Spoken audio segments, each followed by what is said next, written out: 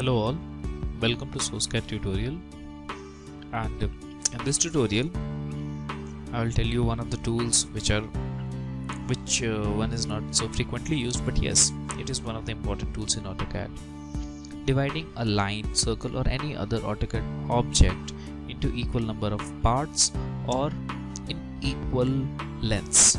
For that I'll create a few objects like a line, an arc,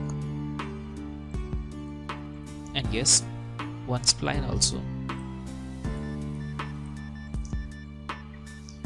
Now, to divide these objects into equal number of parts, I'll go to this option here, that is divide. Click on divide, select object. In this case I'm selecting this line and enter number of segments. Here in number of segments I'm entering 6 and enter.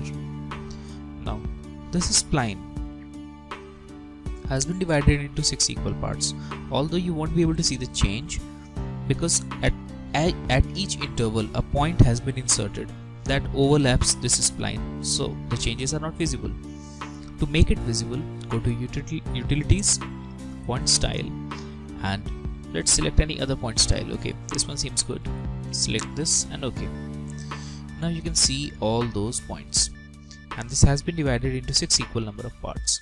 You can do so with this arc and line as well. Let's do the same with this line. Select this line, the number of objects 6 and enter. And here we have this line divided into 6 equal parts. Now what if you want to divide these objects at certain intervals? For that we'll select the second option here, that is measure. So select measure.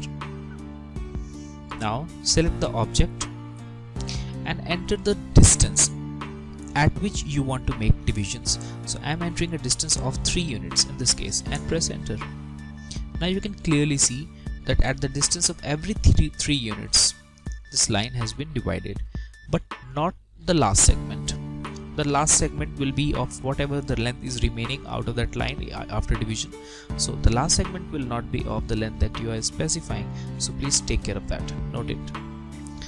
Let's do this division once again. Click on measure, select your object, in this case it's a line, and specify the distance. I am specifying 2.4 as the distance and enter.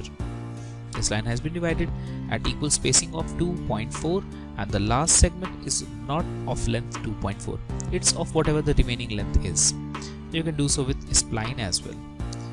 So now what if you want to insert a block instead of these points?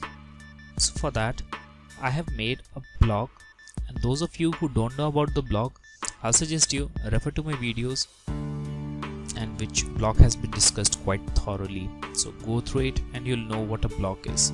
So for now, if you want to insert a block, let's do it. I'll select this divide again, select this spline, and in this case I'll select this block. Click on this block. Now enter the name of block. So since I have already made a block with name A, I'll insert the name of block as A and press enter. Now align block with object, you can say yes in this, and enter number of segments. So I'll enter 6 as number of segments and press enter. So at the distance of 6, at every equal distance, a block has been inserted instead of a point. So let's select measure this time. Let's go to measure, select object, and I'll select block. Enter name of block A and enter. Align block, let's say no, because we have selected yes previously, so let's go ahead with no, and specify length of segment. Now I'll specify length of segment as 1.5 units and press enter. Now at every 1.5 unit a block has been inserted as you have specified it.